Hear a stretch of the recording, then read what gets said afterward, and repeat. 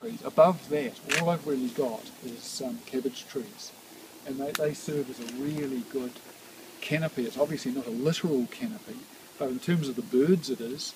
All these cabbage trees get filled with starling nests in the season, and they're just working and working and working, and any soft-bodied caterpillar hasn't got a hope in hell with with that crew on board. So yeah, so that represents the canopy. We're looking at bamboo now, and we don't know a lot about bamboo down in Southland, so we've got 2 or 3 different types that we're working on. This is quite a pretty one. And if it becomes a spreader, well, I don't know, I think we'll just manage. I'm not worried about plants that spread or potential invasive plants, because there's not that much room for them here. They've got to share the space with other invasive plants.